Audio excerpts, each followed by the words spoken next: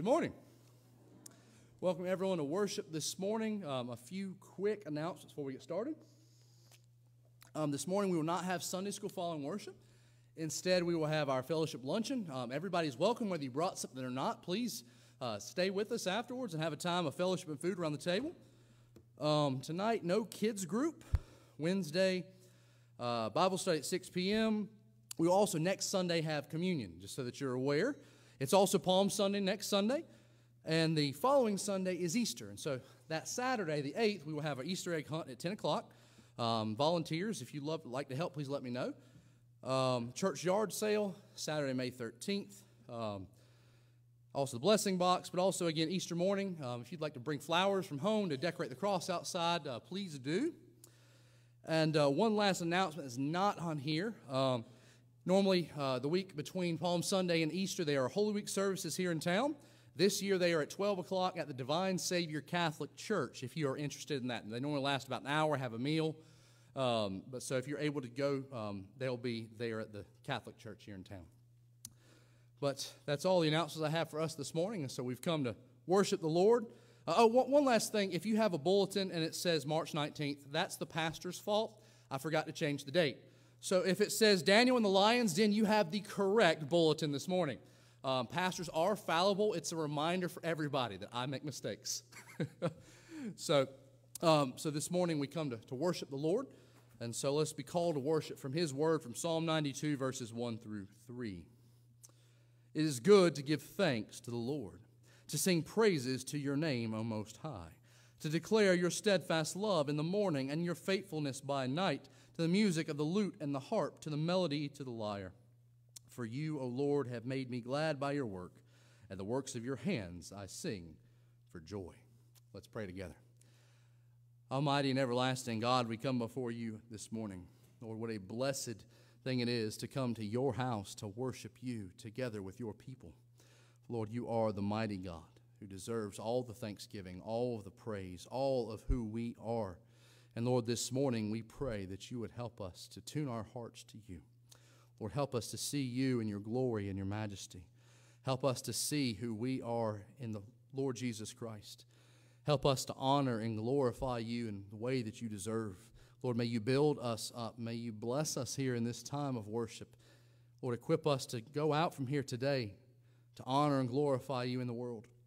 And now, Lord, as we turn to you, to your praises, to your word, and to you in prayer, Lord, may you bless us, may be with us, may you equip us and encourage us. All for your glory, we pray in Jesus' name. Amen. If I were to stand together, our first hymn is number 141, Oh, for 1,000 Tongues to Sing.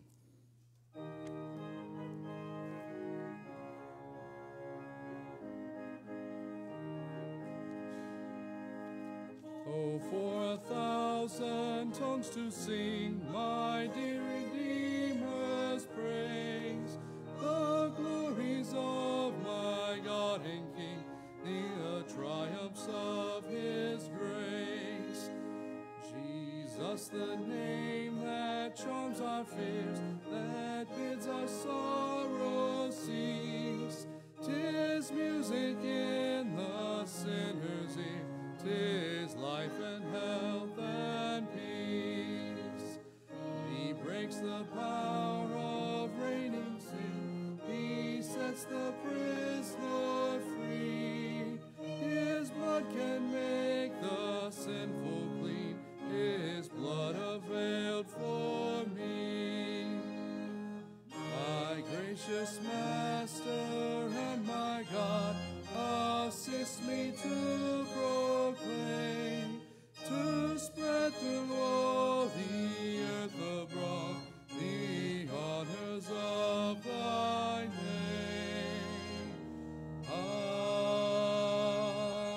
Amen. You may be seated. Our scripture passage this morning will be coming from the book of Daniel, chapter 6. We'll read the first portion here with verses 1 through 15. Hear now God's word. It pleased Darius to set over the kingdom 120 satraps, to be throughout the whole kingdom, and over them 3 high officials, of whom Daniel was one, to whom these satraps should give account, so that the king might suffer no loss. Then this Daniel became distinguished above all the other high officials and satraps because an excellent spirit was in him, and the king planned to set him over the whole kingdom. Then the high officials and the satraps sought to find a ground for complaint against Daniel with regard to the kingdom. But they could find no ground for complaint or any fault because he was faithful, and no error or fault was found in him. Then these men said, "We shall not find any ground for complaint against this Daniel unless we find it in connection with the law of his God." Then these high officials and satraps came by agreement to the king and said to him, "O King Darius, live forever. All the high officials of the kingdom, the prefects and the satraps, the counselors and the governors are agreed that the king should establish an ordinance and enforce an injunction, that whoever makes petition to any god or man for 30 days, except to you, O king, shall be cast into the den of lions. Now, O king, establish the injunction and sign the document so that it cannot be changed, according to the law of the Medes and the Persians, which cannot be revoked." Therefore King Darius signed the document and injunction. When Daniel knew that the document had been signed, he went to his house, where he had windows in his upper chamber open toward Jerusalem. He got down on his knees 3 times a day and prayed and gave thanks before his God, as he had done previously. Then these men came by agreement and found Daniel making petition and plea before his God. Then they came near and said before the king concerning the injunction, "O king, did you not sign an injunction that anyone who makes petition to any god or man within 30 days, except to you, O king, shall be cast into the den of lions?" The king answered and said, "The thing stands fast, according to the law of the Medes and the Persians, which cannot be revoked." Then they answered and said before the king, "Daniel, who is one of the exiles from Judah, pays no attention to you, O king, or the injunction you have signed, but makes his petition 3 times a day." Then the king, when he heard these words, was much distressed and set his mind to deliver Daniel. And he labored till the sun went down to rescue him. Then these men came by agreement to the king and said to the king, "Know, O king, that it is a law of the Medes and Persians that no injunction or ordinance that the king establishes can be changed." God's word for God's people. Amen. And let's pray together. Our Heavenly Father, we come again before you this morning. Lord, we come to you as a God who provides and cares for his people, a God that we know we can rest in. For, Lord, you are the Almighty God who is over all things. As we look at our lives, our circumstances may differ. For some of us, life might be going well. For others of us, life, we might be struggling. And there might be those of us here today that are despairing, for life is such a burden. Yet we are reminded that you are the mighty God that can answer any of our prayers, who does answer them, Lord, that can do the impossible. And so, Lord, we come this morning and we rest in you. We offer these things that are going on in our lives to you because you are able. Lord, it may be our emotional struggle. We might be struggling with depression, with anxiety. We might be having trouble with our families, our spouse, our children, our parents. Lord, it might be struggles in our schools, with our classmates, with our teachers. It could be in our jobs, with our employers, with our fellow employees. Lord, wherever it might be, we come to you, know that you are a God that is able to answer wherever and whatever it might be. And so we give these things to you. We know that you are a God that continues to provide for his people. Lord, that continues to care for us in each and every day. And so, Lord, we rest upon you here this morning. Lord, as we look at this world, we see the brokenness. We see the violence. We see the hatred. We see the sin. And, Lord, we despair, but we are reminded of the hope we have in Christ Jesus, that this world will one day pass away, and that those that are yours will be with you forever. And, Lord, even though we have that hope, Lord, may you help us now in this time to stand against the wickedness of this world. May we stand as lights for Jesus Christ in each and every moment, Lord, whether it be in our homes, in our workplaces, in our schools, in our communities. Lord, when people see us, may they see Jesus and how we speak and how we act and how we love. Lord, may we be a reflection of you in all things. And Lord, may you use us in this world to continue to shine brightly, to continue to advance your kingdom. In particular, Lord, we pray here for this church. Lord, I thank you for these people that are here today. I thank you for the people that have continuously come and ministered to one another throughout the course of these years. And Lord, may you continue to bless this church. May you continue to build and grow this church. Not simply just to get numbers in the pews and money in the plate, but, Lord, that we would grow closer to one another, closer to you. And Lord, that you would use us to impact this community for you. Lord, that you would help us to love those around us, to care for those around us, to show Jesus to those around us. Lord, may it be our mission here at this church to live for you, to do all we do for you. And Lord, help us here this morning to see how we can do that in our own lives. You've gifted us in many different ways with many different talents. Lord, may you show us how we in our lives can use what you have given us for you and for your glory. Lord, may you build up your church today. And may you use us and bless us and encourage us then to go out into this community and live our lives in honoring you. And Lord, we come here today with many other things upon our hearts. And Lord, now we take a moment to offer all of them to you in this moment of silent prayer.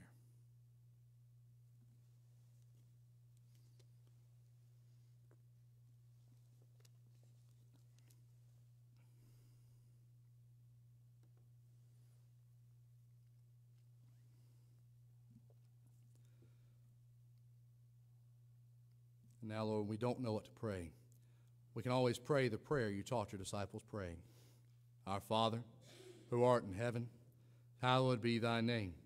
Thy kingdom come, thy will be done, on earth as it is in heaven. Give us this day our daily bread, and forgive us our debts as we forgive our debtors. And lead us not into temptation, but deliver us from evil. For thine is the kingdom, and the power, and the glory forever. Amen.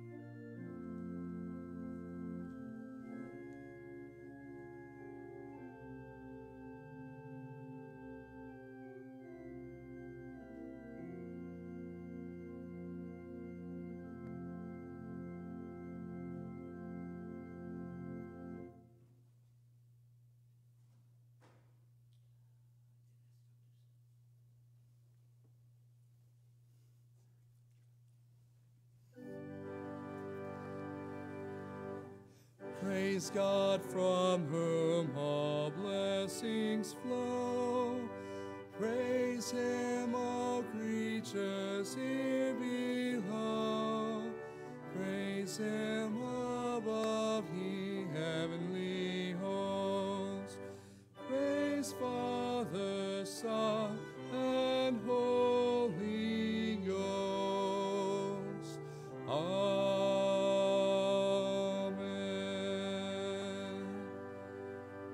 Again, we come this morning and confess the God that we believe in. So, Christians, I ask you, in whom do you believe? I believe in God the Father Almighty, maker of heaven and earth, and in Jesus Christ, his only Son, our Lord, who was conceived by the Holy Ghost, born of the Virgin Mary, suffered under Pontius Pilate, was crucified, dead, and buried. He descended into hell. The third day he rose again from the dead. He ascended into heaven, and sitteth on the right hand of God the Father Almighty. From thence he shall come to judge the quick and the dead. I believe in the Holy Ghost, the holy Catholic Church, the communion of saints, the forgiveness of sins, the resurrection of the body, and the life everlasting. Amen. Remain standing. We'll continue to sing number 135, Fairest Lord Jesus.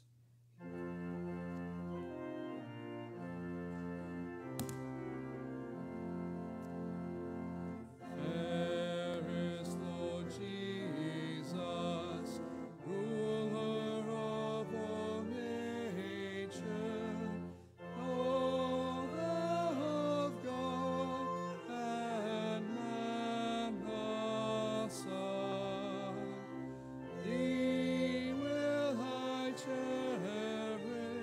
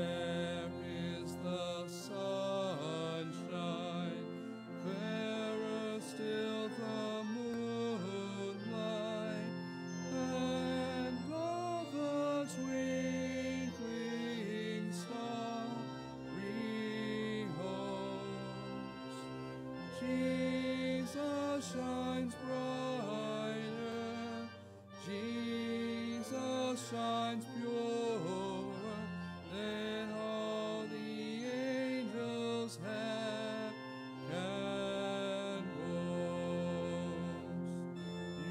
Beautiful Savior, Lord of the nations, Son of God and Son of Man, glory and honor, praise and oration, now and forevermore be thine.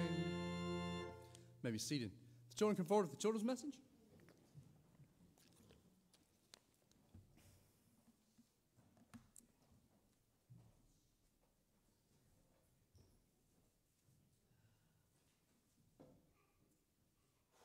How are you guys this morning? So I have a question for you. What is your favorite animal? A wolf? A tiger? I would say that mine is not a tiger, but that's a good one to have. You know what my favorite animal is? It's a lion. Because it's standing in the lion's den, right? Yep. You wonder why I'm mentioning that. Now, think about a lion for a second. How big is a lion? Say again?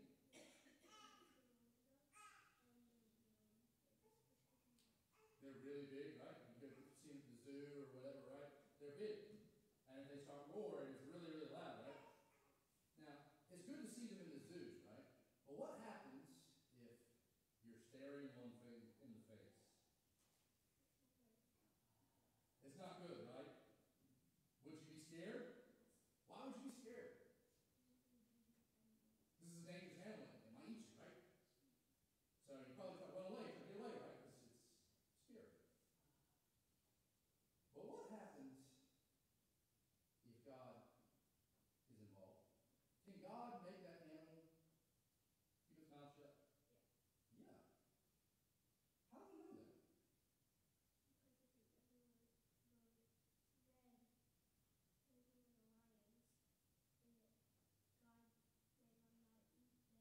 That's right. You think about Daniel and lions, which we'll talk about this morning. God shut the mouths of lions. Now, what can we do that? What would probably happen? We're probably getting right. Well, why can God do that and not us? He has more power, right? God is all powerful. If you think about it, what did God make? The whole world, right? Everything in it. He made us. He made the birds, but he also made the lions. And because God made it all, God controls it all. And so when Daniel gets thrown in the lion's den, God who made those lions can shut those lions' mouths. And so that's a good thing, right? That God's in control. Now, are we going to be standing face to face to a lion anytime soon? Hopefully not, right? But if you think about it, this same big God who controls the lion's mouth is with us each and every day. He's taking care of us. He's looking after us. So that no matter what difficult situation we find ourselves in, whenever we're scared, we can know that God is with us, that he's going to take care of us.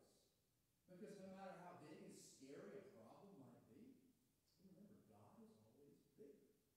He's a mighty God. He's going to take care of us. Just like he took care of us with Jesus by coming and dying and saving us from our sins. So no matter what may happen today, tomorrow, whatever, he's going to take care of us. Because he's the all-powerful God that controls all things, including the mouths of lions. Now, you guys are going to stay here this morning, so we'll talk more about that in a little bit.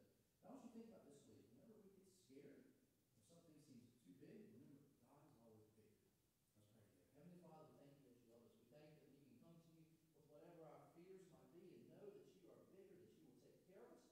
And Lord, we pray that you would just continue to help us this week. Remember just how mighty you are. So Lord, when times get hard, when we get scared, we can turn to you and know that you're going to take care of us. We pray all this in Jesus' name. All right, go back to seat for Mom and Dad.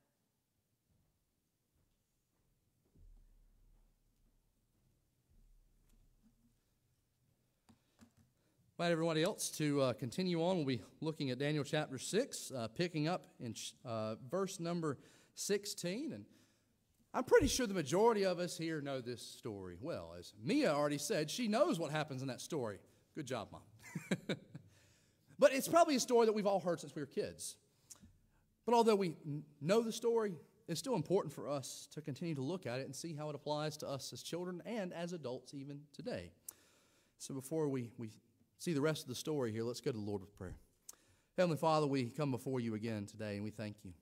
We thank you that you are a mighty God and a God who has given us his word to show us just how wonderful and powerful you are. And Lord, as we come to this well-known story here this morning, we pray that you would work in us here today. Open our hearts, open our minds to see the truth of it, not only in what has already happened, but to see how this applies to us here today, to see how you and all your power and your glory affect our own lives now. Lord, may you be with us, equipping us, convicting us, encouraging us, and showing us your might and your wonder. Lord, may you be with me in spite of my brokenness. Lord, may you use my words by your Spirit to touch these people, to encourage these people, and to show these people Jesus. Be with us, we pray, in Jesus' name. Amen. Continuing on in Daniel chapter 6, starting at verse number 16. Here again now God's word. Then the king commanded, and Daniel was brought and cast into the den of lions. The king declared to Daniel, "May your God, whom you serve continually, deliver you." And a stone was brought and laid on the mouth of the den, and the king sealed it with his own signet and with the signet of his lords, that nothing might be changed concerning Daniel. Then the king went to his palace and spent the night fasting.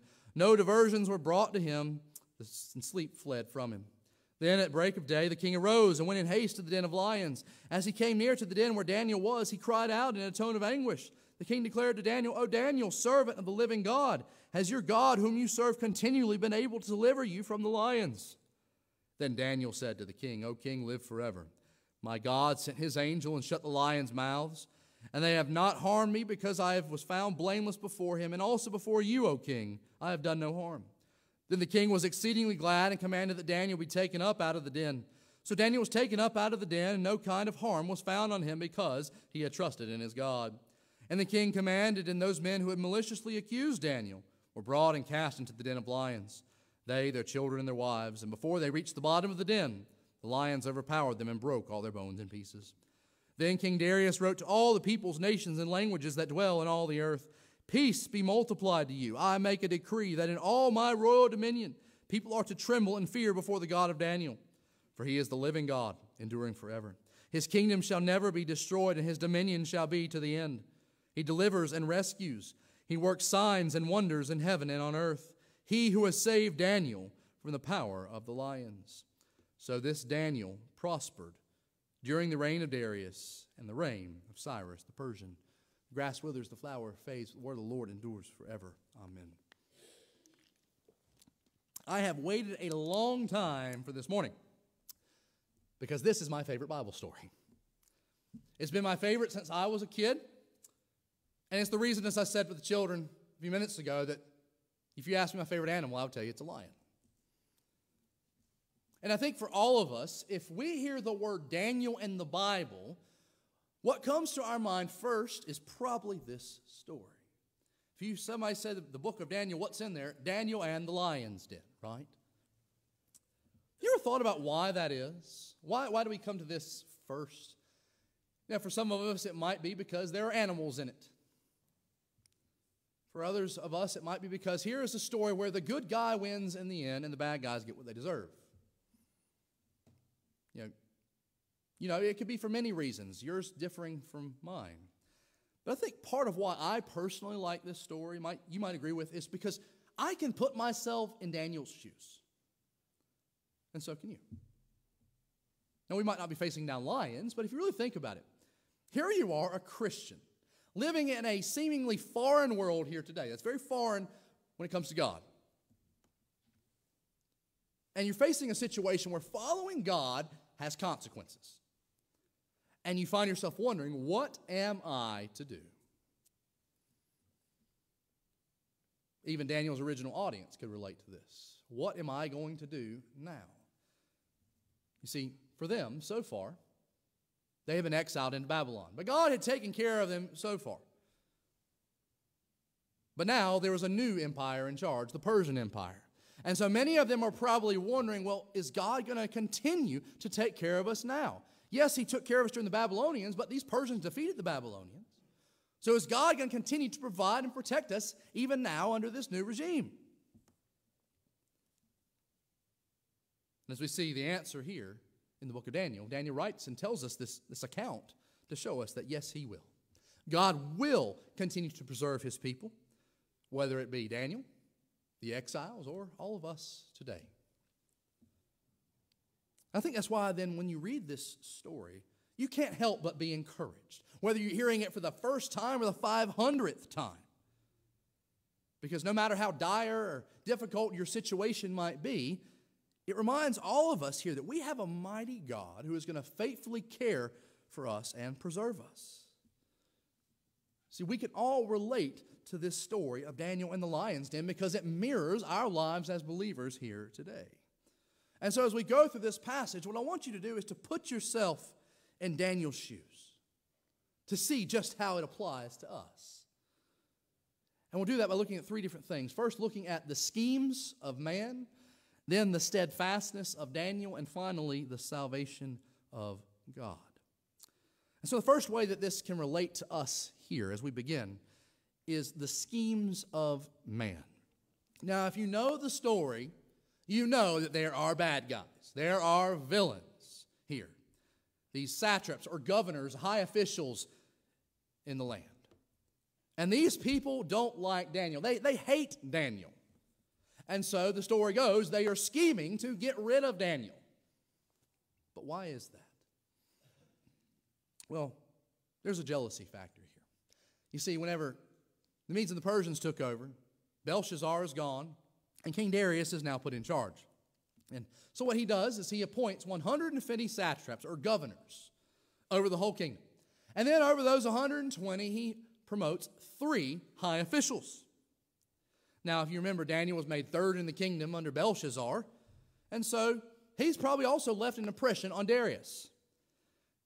It's not only where Darius has made him one of these 3 high officials, but we come to find out, as verse 3 tells us, after paying attention to Daniel, then this Daniel became distinguished above all the other high officials and satraps because an excellent spirit was in him, and the king planned to set him over the whole kingdom. You see, first, there's a miracle here. You have an honest politician. And Daniel here shows that he is indeed trustworthy to King Darius. He has devoted his life to God, and it shows forth in his actions, in his life. And so Darius appoints Daniel because he wants to make sure that there's no financial problems going on in the kingdom, no loss, as verse 2 tells us. And so he knows that with Daniel in charge, everything's going to go well. The books are going to be correct. There's going to be no fraud. There's going to be no skimming money off the top. Everything's going to go well. But not everybody is happy about that. If you look at verse number 4, we're told, then the high officials and the satraps sought to find a ground for complaint against Daniel with regard to the kingdom. They want to get rid of it. Now, there's probably also a little bit of a racism here. You see them referring to Daniel as a Jew. So there's probably some hatred there, along with this now jealousy that Daniel is the top dog. And so what they do is they're going to sit and try to find a way that Daniel messes up.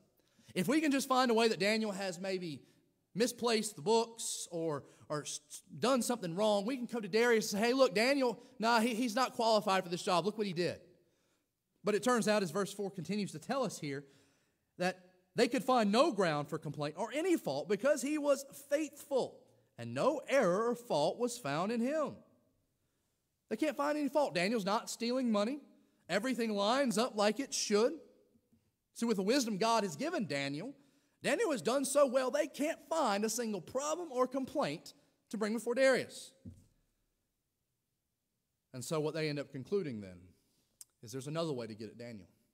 They know Daniel faithfully follows God, and that is the angle. If they can just find a way to pit Daniel and his God versus the king, then Daniel will fall. And so what they do is they come to Darius with a decree that they have written with smiles on their faces like many crooked politicians do. And they come to Darius in verse 6 and say, "O King Darius, live forever.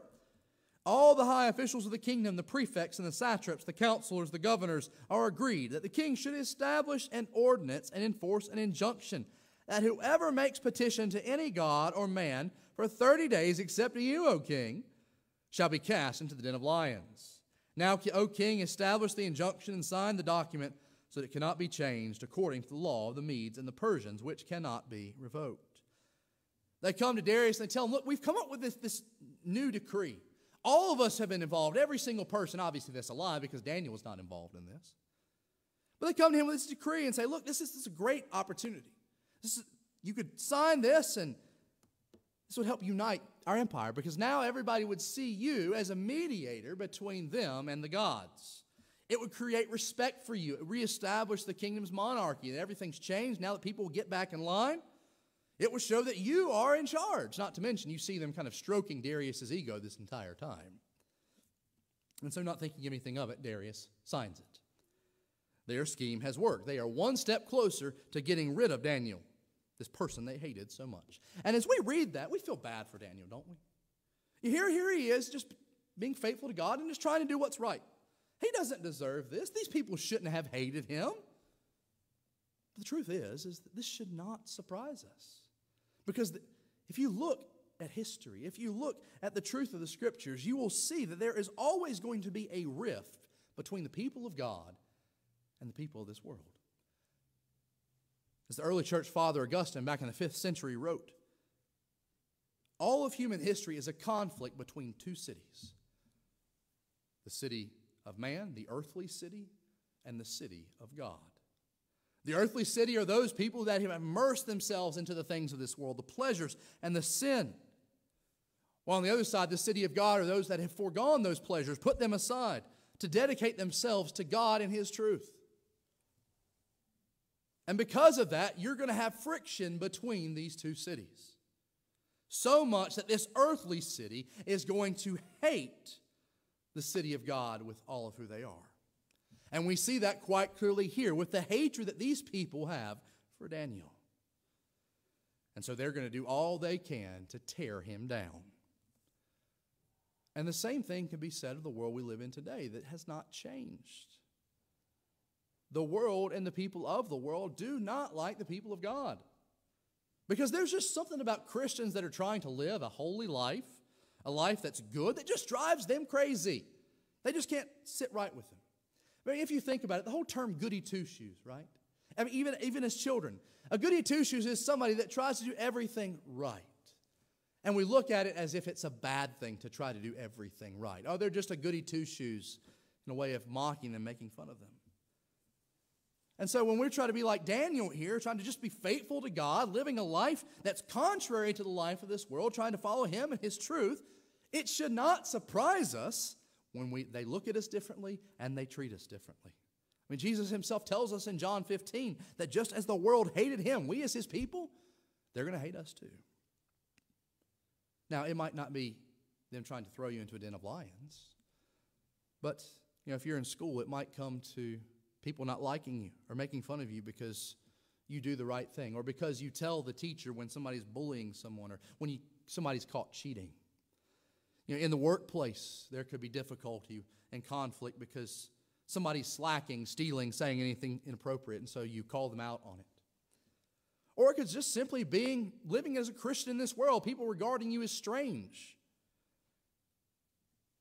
because you have different beliefs than the majority of others. There's an interesting thing about Christians back in the days of Rome. They thought that Christians were cannibals because here they are partaking of the Lord's body and blood,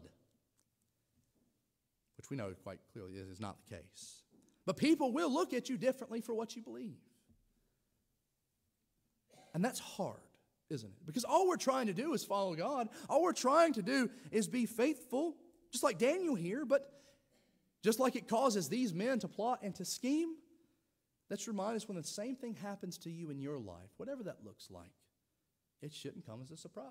There is a friction there between the people of God and the people of this world. But the question now becomes then, when you're faced with that, how do you respond? What do you do? And so the second thing we see is after we see the schemes of man, we now see the steadfastness of Daniel. What's Daniel going to do? Well, and we see that starting in verses 10 to verse 16. Well, Daniel finds out about the decree, but we're told he continues to pray. These schemers then, they catch Daniel in the act, and then they go back to Darius.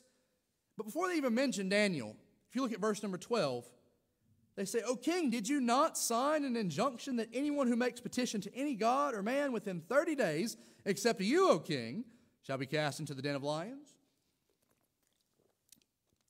And then Darius says that thing stands fast. According to the law, the Medes and the Persians can't be revoked. Yes, I did make that decree. Yes, I did do that. It can't be changed. Well, now they've got him. So they spring the trap in verse number 13, and they come and they start to tell on Daniel, and they're slandering Daniel in the process. First, they say Daniel, who is one of the exiles from Judah, he's not like us. He doesn't pay attention to you, O king. He's not listening to you. Or the injunction you signed, he's breaking your law. And he doesn't only do this one time a day, but he does it 3 times a day. And then when they do that, the king realizes that he has been tricked. And we're told that he tries to find any kind of loophole possible. But if you remember, these people are the ones that wrote the decree, and so there is no loophole to be found. And because of that, the king is helpless to save his best man Daniel, and Daniel is cast into the den of lions.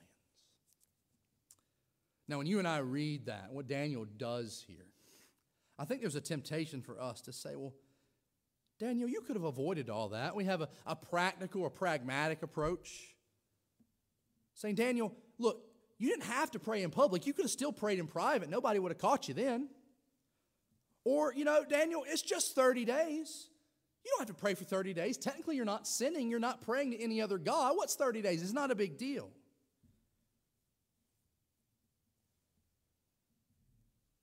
And I think that's the temptation that we also face in the world today, is the practical, the realistic side of things. Get with the program.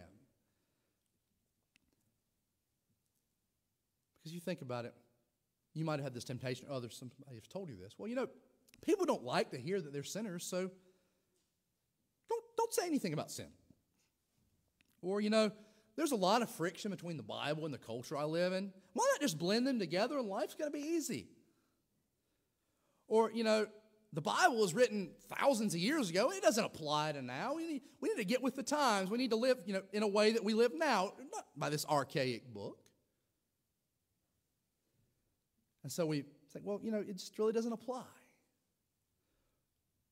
Or maybe even in your own heart when it comes to your sin, the temptation that you face. It's just one little sin. Everybody's doing it. Or, everybody has that one sin that they struggle with. I'm allowed to have mine, right? Everybody's got their vice. I can have mine. I do good in all these other situations. I could fall short in this one. We try to be practical, realistic with it. We're not perfect people. We can't be perfect people. But if you look at what we see with Daniel here, that shouldn't be the case for us as believers at all.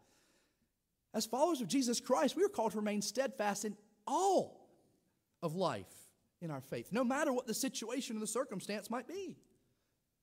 If you look at Daniel, that's what he does. There's one commentator that said, the story is called Daniel in the Lion's Den, but really the real lion's den is right here in his room, where he's going to have to wrestle what he's going to do about this decree. Is he going to continue to do what he does, or is he going to give in? The question becomes, is he going to follow the first commandment and put God above all else and continue to follow God no matter what else might happen? And we see what his choice is here in verse number 10. It says, when Daniel knew that the document had been signed, he knew what it was. He went to his house where he had windows in his upper chamber open toward Jerusalem. He got down on his knees 3 times a day and prayed and gave thanks before his God as he had done previously. Daniel kept doing what he always did. Now, he wasn't ignorant of the decree, not knowing, I didn't know that was the case, and then getting in trouble. No. He knew what was going to happen, but he continued on doing it anyway. I noticed something here. Daniel, knowing about the decree, he doesn't have the attitude, I'm going to show them, and he goes out into the street and starts praying really, really loud for everybody to hear in defiance. I think sometimes as Christians, face of the world, that might be our reaction, to be loud and proud about things, or think maybe that's something that we would do if we were in the situation. Or maybe if we were in this situation, we might panic. What am I going to do next? But notice Daniel doesn't do that either. He carries on like normal. unshaken, unmoved, and unchanged. Steadfast in his faith. And that's the steadfast faith that you and I are called to have as believers. Because if the president came on TV today and said that starting tomorrow, Christianity is going to be outlawed, and anybody caught worshiping God is going to be executed, what would you do? Well, I'll tell you what I do. I say, see you next Sunday, same time, same place. Because our commitment to the Lord is a lifelong one. That's what Daniel shows us here. It doesn't matter what decree the king or the president or anybody else might give. It's to him, period. And sadly, so many people don't commit to the Lord like they should. You know, we follow him when it's easy, but when life gets hard, when following the Lord is really going to cost us, whether that be our job, whether that be our reputation, whether that be our relationship, our friends, whether it's having to give up that sin that you love so much, when it really costs us, we say, well, adios. I'll see you whenever everything gets easier again. But again, Daniel understands that our relationship with God isn't casual. It's for life. If you think about marriage vows, those of you that have been married, those of you that have seen weddings and the vows that are given, you vow to love your spouse in all of it, for richer, but also for poorer, in health, but also in sickness, for better and also for worse. Imagine if the moment that you got really sick, or the moment that you lost your job, or life just got hard, your spouse packed their bags and left. Now, if some of you are looking at your spouse here and say, don't you dare do that. But we don't do that, right? Because we made a vow to that person for life. And the same is true with us and God. When you put your trust in the Lord Jesus Christ, you are committing to him for life and beyond. And we're to be steadfast in that commitment to him, just like Daniel does here. So no matter what the law might say, what our neighbor might say, what society, whoever it is might say, even our own hearts, what they might say, we continue to serve God, love God, and faithfully spend time in prayer with God like Daniel does, no matter what everybody else is doing. And I think that's hard sometimes. It's when you look at yourself as a Christian in this world, it feels like we're swimming against the tide. We're trying to swim upstream, everybody else is coming down the other. But there's an encouragement in this. Just as you commit your life, somebody else commits their life to you. If you think about when you make a vow to your spouse, you make those vows to them, but they also make the vows to you as well. And when we vow and commit ourselves to God, he does the same for us. And we see that here with Daniel. The last thing we see after man's schemes, Daniel's steadfastness, we finally see God's faithfulness in God's salvation. Here you have Daniel. He is cast into the lion's den. And Darius calls out, may your God whom you serve continually deliver you. And that stone is rolled over the entrance. It's sealed, and Darius goes home. He can't sleep. He tosses and turns all night. As soon as the sun comes up the next morning, he races back to the den. And he calls out in verse number 20, O Daniel, servant of the living God, has your God whom you serve continually been able to deliver you from the lions? See, this is the moment, if we're watching this on a movie or a TV show, this is the climax. What's going to happen next? Darius is expecting to hear the lions crunching on bones and licking their lips, but we actually find out here in verses 21 and 22. Then Daniel said to the king, O king, live forever. My God sent his angel and shut the lions' mouths, and they have not harmed me, because I was found blameless before him, and also before you, O king. I have done no harm. No harm at all has come to Daniel. And it's kind of reminiscent of back of Shadrach, Meshach, and Abednego. Remember when they're taken out of the furnace, they come out, they don't even smell like smoke. When Daniel was taken out of the lion's den, he doesn't even have a scratch. And the reason for that is not simply that the lions weren't hungry because they had eaten a bunch of people the day before. It wasn't because Daniel was the lion whisperer and got them to just calm down. It was because of the Lord. Because God had seen that Daniel was blameless. Not that Daniel was perfect, but that he was fully devoted to him. That he was innocent in this. And so God miraculously sends his angel to shut those lions' mouths. And so after Daniel was brought out, those men who plotted to kill him and their families are all thrown into the den. And before they even hit the floor, the lions crush all of their bones. And if you're sitting here and reading this, we are reminded yet again that we have a God who is going to take care of his people. As he has done up to this point with the Empire of Babylon, now with the Persians, he is still the sovereign God who controls all things, including the mouths of lions. And he is still the God who will never forsake his people. And after this, Daniel records Darius' words to the world in verses 26 and 27. He says, I make a decree, and that in all my royal dominion people are to tremble and fear before the God of Daniel. For he is the living God, enduring forever. His kingdom shall never be destroyed, and his dominion shall be to the end. He delivers and rescues. He works signs and wonders in heaven and on earth. He who has saved Daniel from the power of the lions.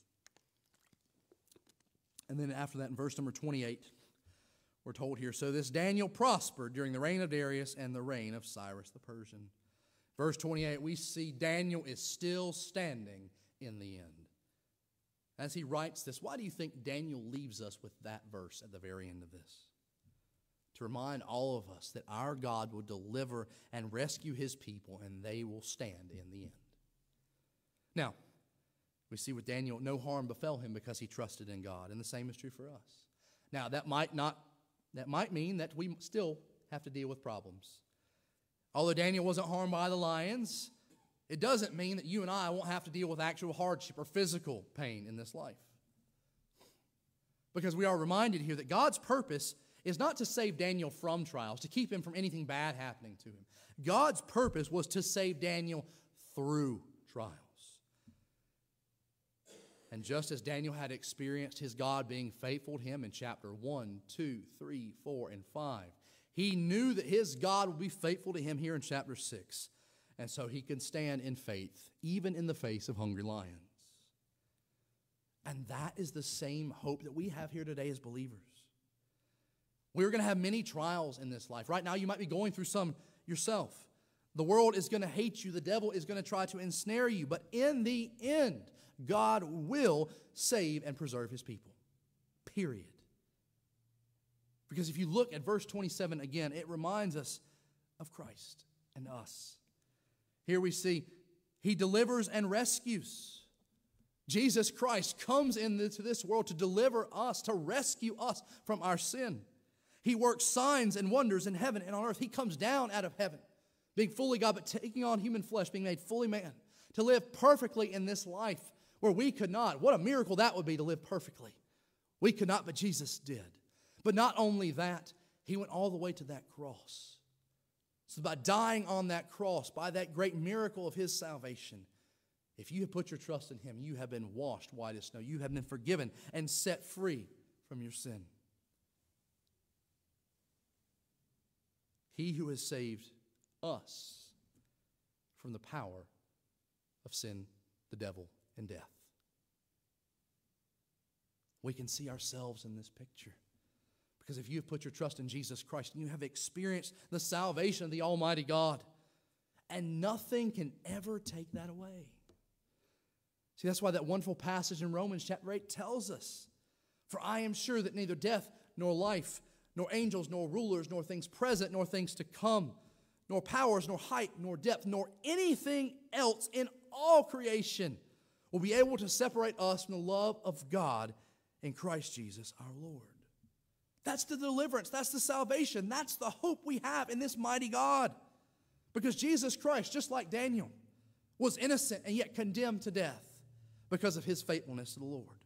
And whereas Daniel survived, Jesus didn't. Jesus actually died.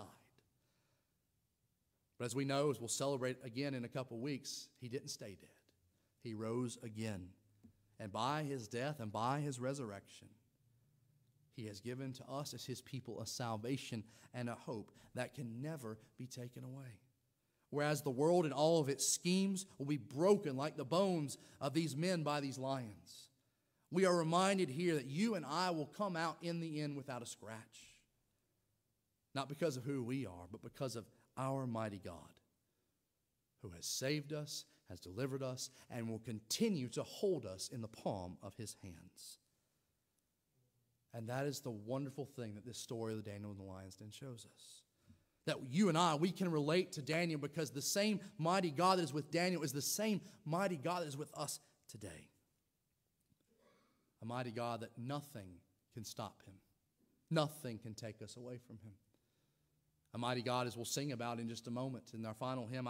I chose the final hymn this morning, A Mighty Fortress is Our God, because it reminds us of the truths here. That hymn's written by the reformer Martin Luther. He's sitting there and reflecting on Psalm number 46, and he writes that praising God and reminding us just how great our God is. Again, showing us the same truths here this morning. That even if the earth gives way, that even if the mountains are thrown into the sea, that even if the waters roar and foam with chaos, our God is our refuge and strength, a very present help in trouble. The same present help we see here in the book of Daniel. And it's worth to note that Daniel himself probably knew the words of that psalm. As he's standing there facing those lions and knowing that his God was a refuge and a strength and a very present help. And that proved true for him then. And if you have put your trust in the Lord Jesus Christ, then it's going to prove true for you as well. Because you have a mighty God. It's the same God here that stands above the schemes of all men. A God who will care for his people and preserve them in the end. And because we have a God like this encourages us to live a life like Daniel. That when the time comes when you feel like you are about to be thrown into the lion's den, you can remember what has happened here. And you can remember what has happened in the Lord Jesus Christ. And know that you have a God that has already delivered you. And a God that will deliver you in the end. And if that is the case, then wherever we might be in this life, whatever the den of lions it might be we're about to be thrown into, we can have the same steadfast, consistent faith that we see here with Daniel. Because we have the same steadfast, consistent God that delivered him who has delivered us. Let's pray together. Our Heavenly Father, we are humbled here this morning. For we are reminded of how mighty a God that you are. A God that has delivered his people, that continues to care for his people, no matter what the world might try to do. Lord, as we're reminded by this well-known story, Lord, you saved Daniel in spite of all the odds that were against him. And Lord, the same is true for us. Whenever we feel like we are broken and beaten and the world is winning, we are reminded of the hope that we have in Christ. That you have saved us, you have secured us, we are in your hands, and nothing can take that away. So Lord, may you help us then to stand against the schemes of this world. Help us to have the steadfast faith that Daniel has, living for you no matter what the consequence might be. May we be found as those that are consistent each and every day, committed to you in all of life. Lord, that when people see us, they quite clearly, just as they would see a wedding ring on our finger, they would see you in us. And so, Lord, may you help us this week to remain steadfast in our faith. When we are facing the troubles and the pains of this life, remind us the hope that we have in you, that as hard and difficult as it might be, you have delivered us. You have saved us. And nothing can ever take us away from you. So encourage us today. Equip us today. And we thank you again that you are our mighty God. We pray this in Jesus' name. Amen. If I have to stand, our final hymn this morning is number 91. A Mighty Fortress is Our God.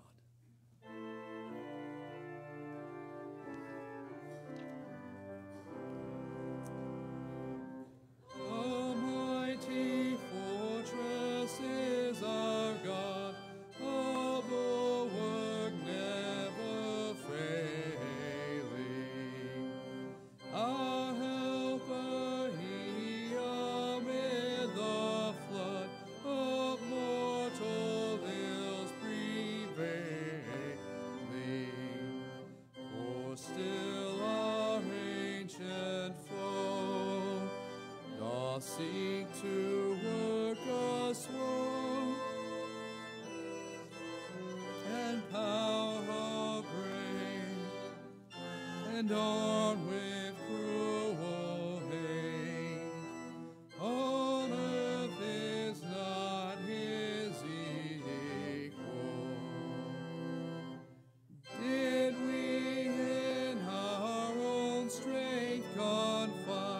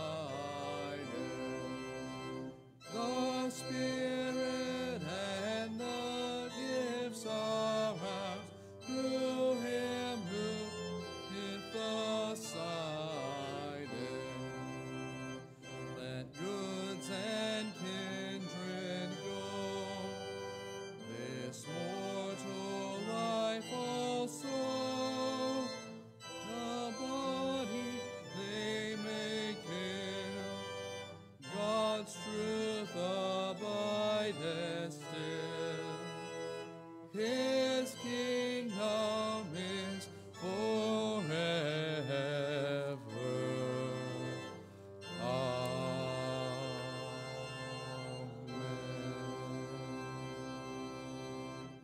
Just a quick reminder, we'll have our fellowship lunch and following worship. Please, everyone join us, whether you brought something or not. And receive now the benediction of the Lord. Lord bless you and keep you. Lord make his face to shine upon you and be gracious to you. The Lord lift up his countenance upon you and give you peace. In the name of the Father, the Son, and the Holy Spirit. Amen and amen. The peace